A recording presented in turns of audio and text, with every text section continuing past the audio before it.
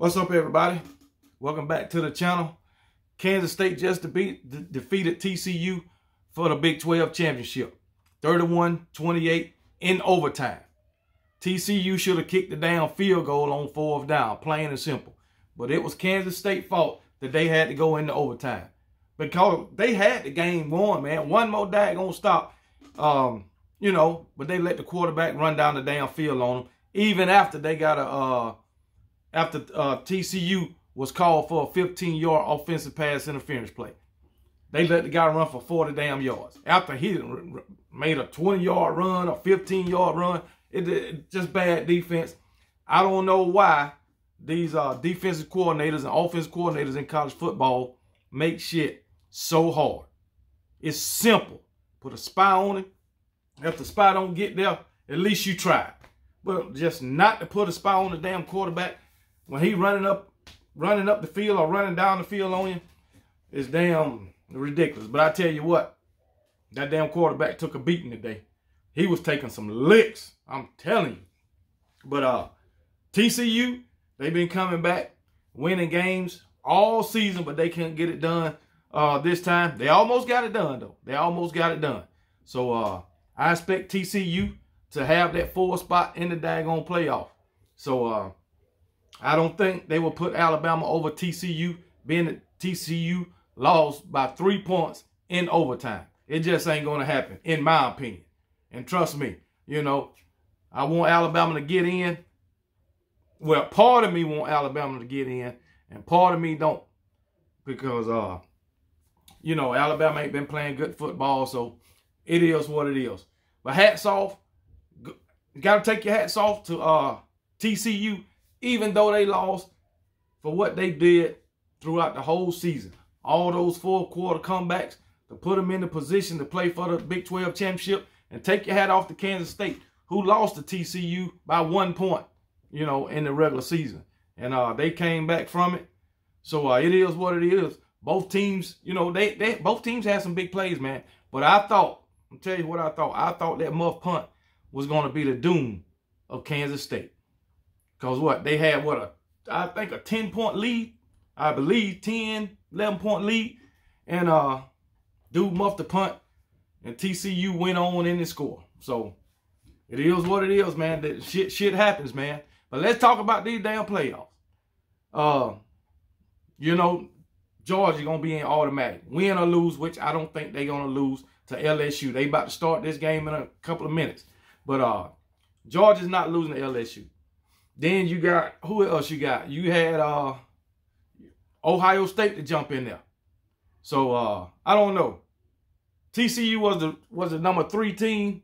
I don't know. Ohio State might go back to number 4, to number 3, even though they didn't play. Even though they didn't play, and they'll put TCU at number 4. All right. The number 2 team. Who is the number 2 team? I done damn forgot. But anyway, I don't think it's going to be no damn changes, man. I don't think it's going to be no damn changes. So it is what it is. Alabama, we're just going to be sitting at the house, watching the playoff, waiting on, what bowl game we going to play in. Plain and damn simple. Because I don't see no way that, Michigan number 2 team. Hell, they going to beat Purdue, but if they lose, it won't make no difference either. So it is what it is. Georgia, Michigan, they are a shoe-in. They in there. Plain and simple. Ohio State, being that what's the name lost last night. Ohio State just going to move on up in there. USC, they lost last night. Ohio State moving up in there. TCU lose. I think they're going to be at number 4. Plain and simple. Because I don't believe that they will put a 2-loss Alabama team in there over a 1-loss TCU, and their only loss is to the Big 12 champions, okay? By 3 points. I know Alabama, they lost 2 games by a total of 4 points on the road. But no, I don't care what no Alabama fan think about, them putting Alabama in the playoff. It's not going to happen. Plain, at least I don't think it's going to happen. This game was too close. I said it last night. If TCU lose big, then maybe they would have put them in the playoff, but it ain't going to happen. They lost by 3 damn points. And they in there, in my opinion. It shouldn't even be a damn discussion. It shouldn't be a discussion. You know, I read an article today about Miami. Not Miami, but Alabama. Yeah, they lost 2 games by a total of 4 points. But did they play playoff caliber football any time during the regular season? No, they didn't. Are they still having issues that they had at the beginning of the season? Were they still having those same issues at the end of the season? Yes, they was. So, discipline issues. Discipline. But it's on coaching. It's on coaching. So, it is what it is. But congratulations to Kansas State. Congratulations to TCU also on a successful season. And they still will be in the playoffs no matter what happens. So, plain and damn simple. So, I'm going to go ahead and say it.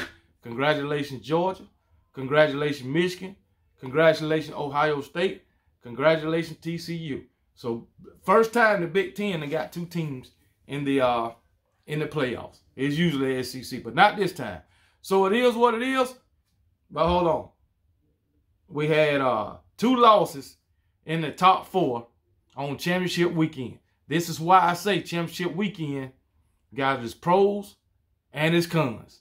Because championship weekend can get you knocked out the playoff hunt. Just ask USC. Plain and damn simple. But anyway, we finna watch this damn SEC championship game. I'm about to go live. So y'all take it easy and roll damn tide.